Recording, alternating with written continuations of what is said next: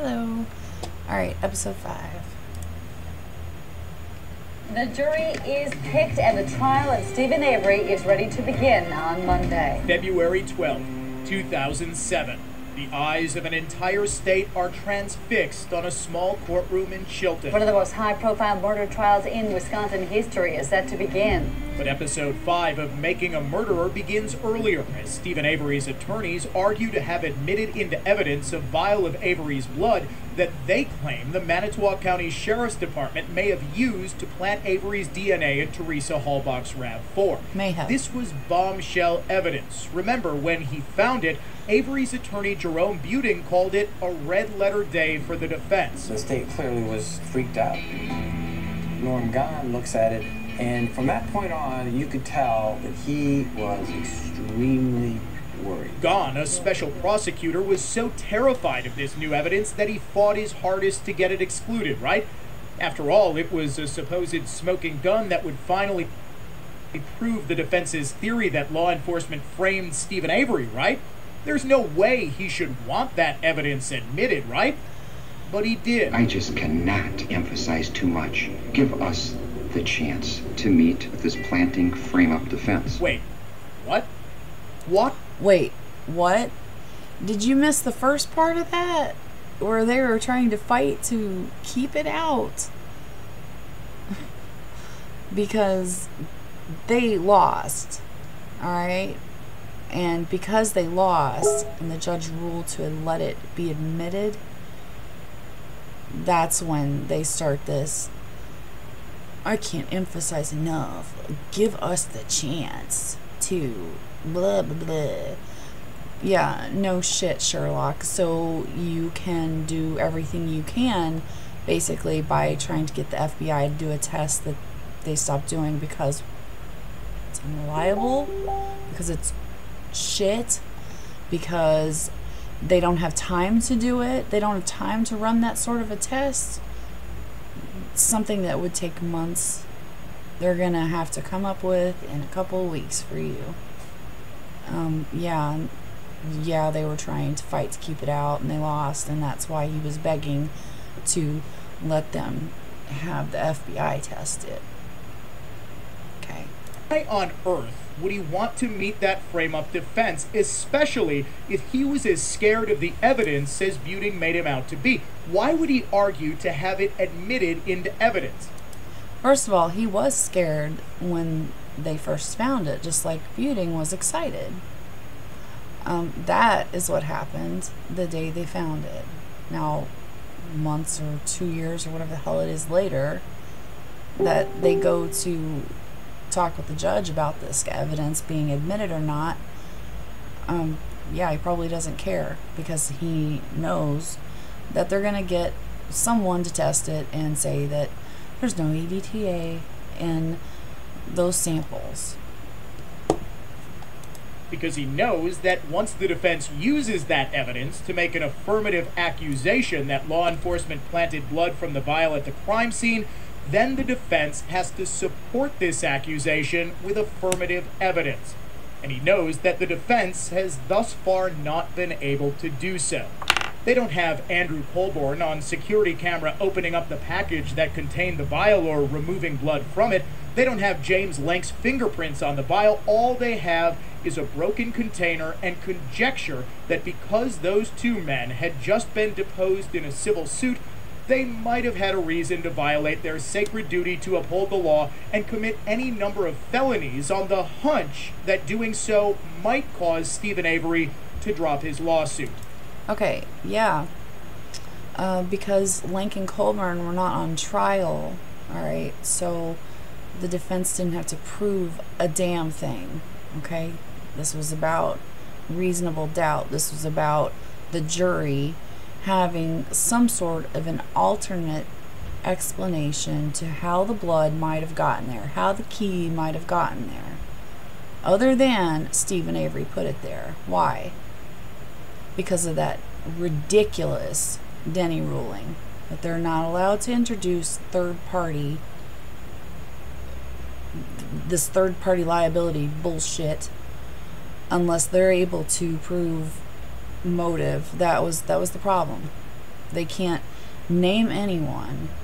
They can't name any alternate suspects because, by name, because they would have to prove that they killed her in order to name anyone.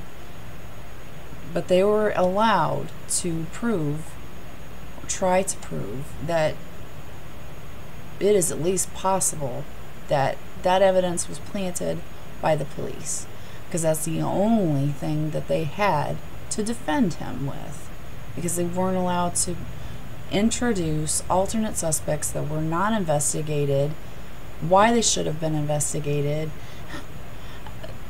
Anyway, we're talking about the blood though here. Again, extraordinary claims such as those require extraordinary evidence to support them, and the prosecution knew that the defense didn't have any, so it was just fine with Avery pursuing a frame-up defense. Once the trial begins, defense attorney Dean Strang dives into this conspiracy head first. First of all, this is not something that they were excited about doing. Okay, you listen to the parts of the documentary where they're talking about this is not something that you want to do. You don't want to go around accusing the police of misconduct, because first of all, it's very hard to prove, and second of all, it's hard to be believed by a jury or anyone else that the police would do something like that. So that being their last and only option of defense, that's what they had to do. It's not like that's what they wanted to do, so Strang just dove right in. Yeah, he's given it all he's got because he's a badass and he's doing the best he can with what he was allowed to use. Telling jurors in his opening statement that law enforcement immediately targeted the Avery property. It's Thursday evening about 5 o'clock, November 3, when Mrs. Halbach reports Teresa missing. That very night, Calumet is calling the Manitowoc County Sheriff's Department for a little bit of help. And who do we get? We get Sergeant Andy Colburn. And he's told, look, 2 places we'd like to sort of check out and see if Teresa Halbach showed up on Monday. The Zipperer residence and Stephen Avery. Well, that's a name that rings a bell, you better believe. Less than 3 weeks, or about 3 weeks after his deposition. And it is interesting that of those 2 places that Sergeant Colburn is asked to check out and inquire after Teresa Halbach, he only goes to one. Goes to Stephen Avery's home. That wouldn't be by any chance because Avery's home was the last place anyone definitively knew Halbach was that day, would it? Her family knew through her... No. Because if you listen to the calls between Remaker and Wiegert, I believe it is, they believe that Zipperer was the last place that she was that day, going by her phone records.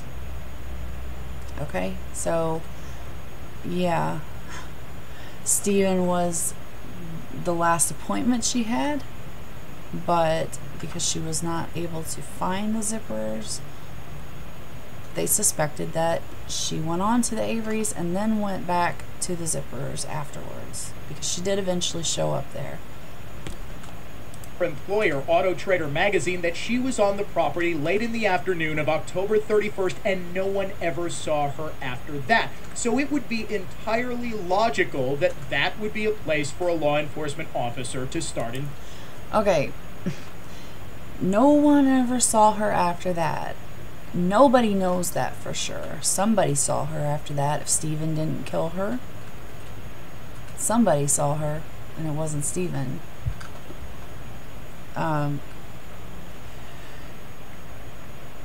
Also, if you go by what the police are saying, that at first that they thought, I mean, that was the way that they were going with their investigation. They thought that the Zipperer residence is the last place she went.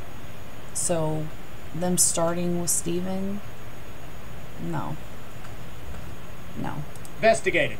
And it wasn't as though he was just blindly targeting Stephen out of all the Averys who lived on the property. Stephen was the one who called Auto Trader on the 31st to specifically request that Teresa Halbach come to his property to take pictures. This, remember, came just a few months after Halbach told co-workers at Auto Trader magazine that Avery gave her the creeps when he answered her knock at his door wearing nothing but a towel.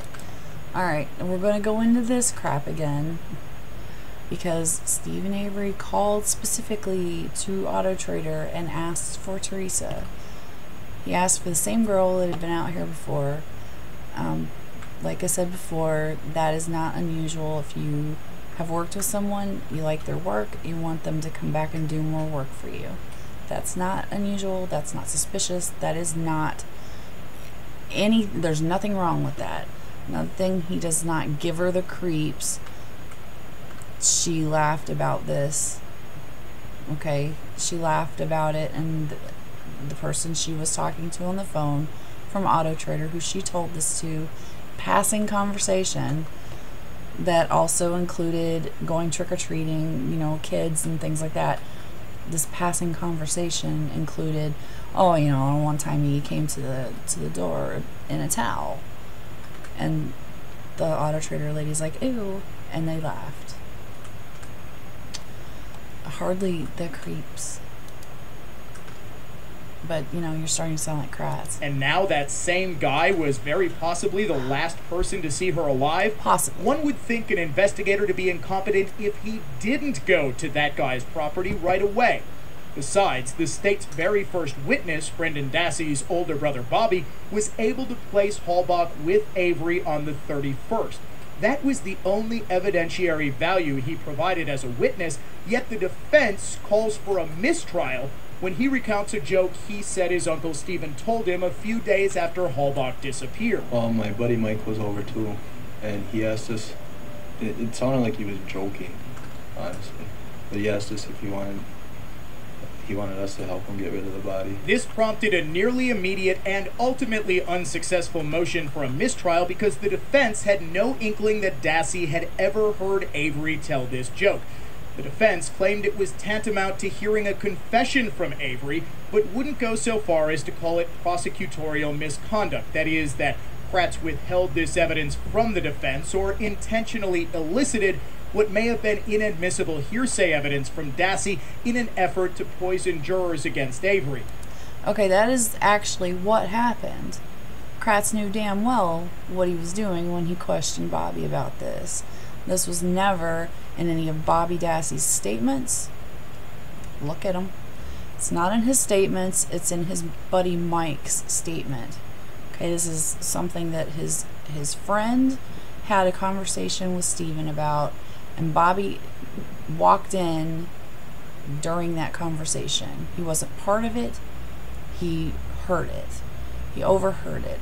This is hearsay because this friend of his is not in court. We're not going to hear his testimony. We just have his statement of this conversation that he had with Stephen. And the reason why they tried to get it thrown out is because when Kratz asked the question, very specifically asked about the date. That's really important because the date that he claimed that this happened on was before Teresa was even reported missing.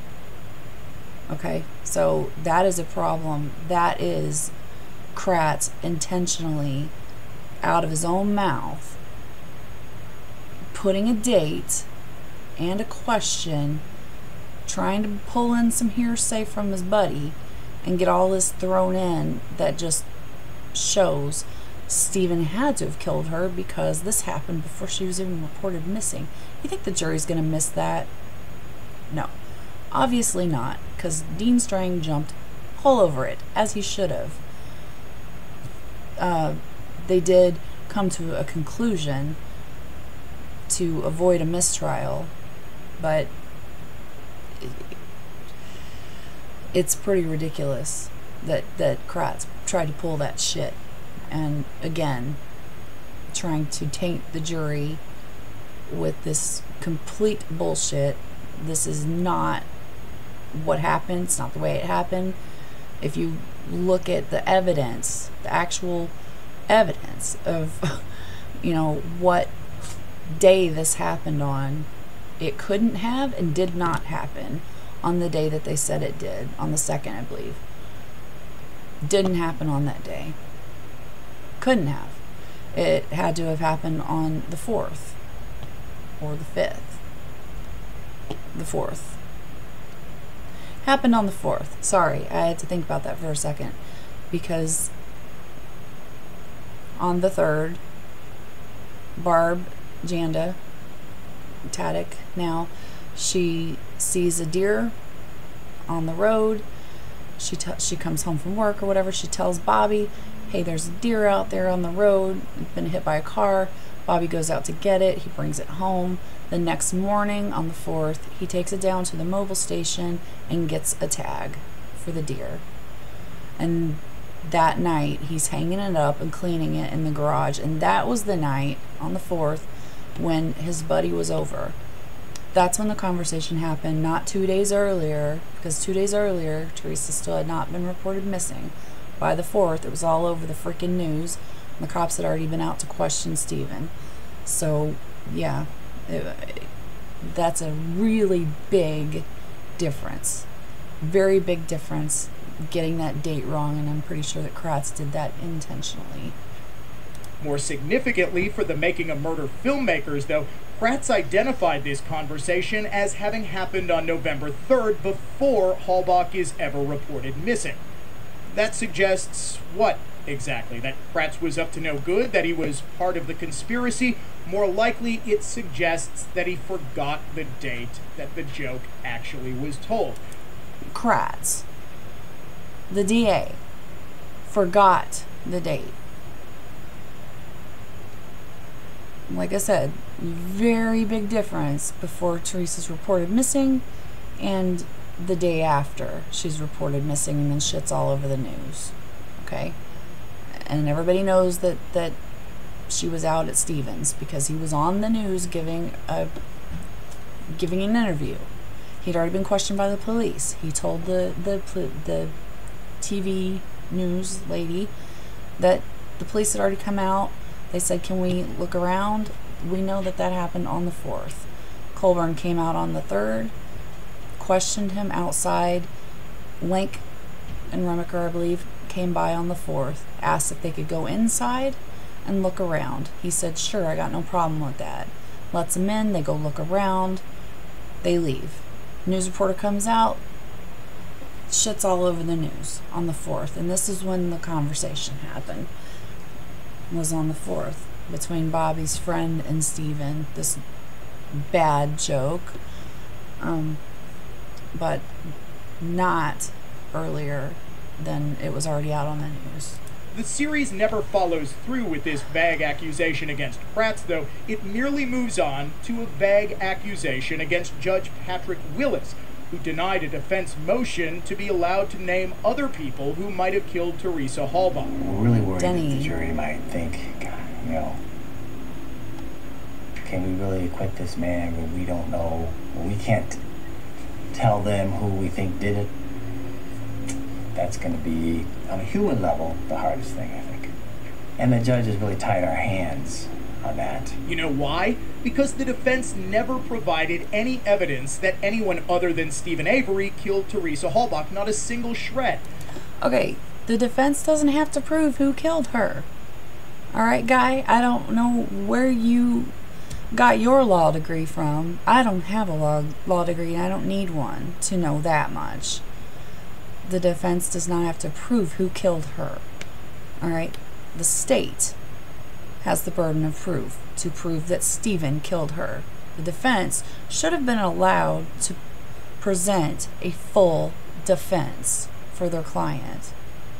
And not allowing him to, because of this ridiculous Denny ruling, is completely unfair. I mean, how many murder trials have you seen where the defendant is not allowed to say this person, this specific person, had access, had motive, means, whatever the hell, I have no proof that they did it, but they could have. Most of the time, that's how they defend themselves, and by saying, "Hey, jury, we got some reasonable doubt. Couldn't have been this because it could have been that, could have been that, could have been that." I mean, all these other people, but Stephen's lawyers were not allowed to do that because of this Denny ruling. Yet somehow a judge should allow Avery's lawyers to start pointing fingers at other people without being able to substantiate their accusations? Yeah. That might work in a Netflix series, but it doesn't work in a court of law. Yes, it actually does, most of the time. And speaking of this series, episode 5 makes vague accusations against Halbach's brother, her roommate, and her ex-boyfriend, too. Often, the most obvious suspect in a homicide is a spouse. You look at the spouse, right? Yes, the people we love the most. And you look at a boyfriend or an ex-boyfriend, don't you? Yes. How about a roommate who doesn't report the victim missing for almost 4 days? This is a reference to both the roommate and the ex-boyfriend, who was able to hack into Halbach's voicemail as he led the search party for her. Did he use it? Okay, the defense was not trying to say that these guys killed her. Okay, the defense is trying to say that the police did not do a proper investigation. You start at the people that are closest, just like the detective said in his answer. You start with the people that are the closest, the ones you love the most, to the victim. That's where you start. Not with some stranger guy who she had an appointment with that day. You start with people that are closest to them and you work your way out. They didn't do that. They didn't investigate any of those people. None of them. Not at all.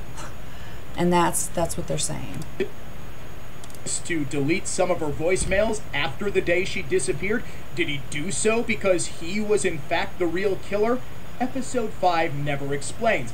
It just sort of leaves this sort of allegation of evidence tampering out there. But it never claims that relevant voicemails were ever deleted, or even that any voicemails were deleted. Whoa, hold on. Yes, there is absolutely proof that voicemails were deleted. Absolutely. Because if Teresa's boss, business partner, her family, and Ryan, her ex-boyfriend, they're all calling her and finding that her voicemail is full on a certain day, on the 3rd, then there is no way that she would get a new message on the 11th unless at least one message was deleted. So yes, even though I've watched so much outside of and read the transcripts outside of the documentary, I don't remember for sure if that was actually shown in the documentary, but I'm pretty sure that it was. That's about where they got cut off, and there was objections, and well, we got to remove the jury, and all this other nonsense went on. There were voicemails, at least one voicemail deleted. That happened. That is a fact. You look at her records and you can see that. That is on the documentary. The phone call that they're playing, they're interviewing, I guess, someone on the phone or whatever. That guy is the one that tells you that. That at some point after callers to Halbach's phone got a mailbox full message, they were again able to leave voicemails. Does the series show that voicemails from after the point Halbach disappeared were definitively deleted? No. Does the series show that any voicemails at all were definitively deleted? No. Yes. Yes, you don't get a full mailbox message by several different people, and then days later you are able to leave a message because the mailbox is no longer full. Okay, that's more than enough proof to show that at least one voicemail was deleted.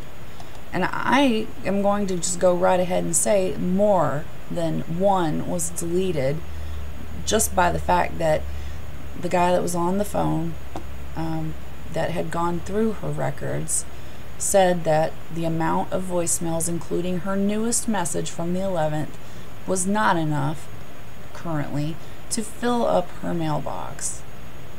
So that tells me that there's, now he doesn't go into more detail about how much more storage space she's got, but he does say that the messages that are on there that are showing right now, with the newest one being from the 11th, is not enough to fill up her mailbox. It just leaves the hint of wrongdoing in the air as it moves on to the next vague accusation. Because it's leaving it hanging in the air because they're not allowed to name the person who accessed her voicemail yet. Mike, her brother, who later comes on, he admits that he accessed her voicemails and he listened to them. He says that he listened to, he thinks, all of them. He says that he did not delete any of them. So they already know that he's going to say that when they question him. But they're not allowed to name any other people, like the ex-boyfriend, who also had the password, who also could have accessed, who also could have deleted. I'm pretty sure we're going to get into that here very soon. Moreover, it never explores the cell phone records from Stephen Avery's phone, which show that at 3 different times on October 31st, he called Hallbach's phone from his. 2 of those times, he used *67 in an effort to mask his number. Why would he do this, since it could be safely assumed that he would want the photographer to know it was him calling so she could call him back? Unless, of course, he didn't want her to know it was him calling. On the date, he didn't want her to call him back. He wanted her to answer the phone, which she did one of the times he called. The other 2 times he got a voicemail. She disappeared after she was last heard from heading to his property. This seems to be just as, if not more, compelling phone record evidence than the maybe possibly deleted voicemails, but it is totally ignored in Making a Murderer. Instead, the series shifts its focus to Pam Stern, a second cousin of Teresa Hallbach's, who found her car hidden in Avery's salvage yard. Okay. I'm going to back this up and start it back at the part where Pam Stern comes on, because it's getting kind of long. So we'll continue this video in just a minute.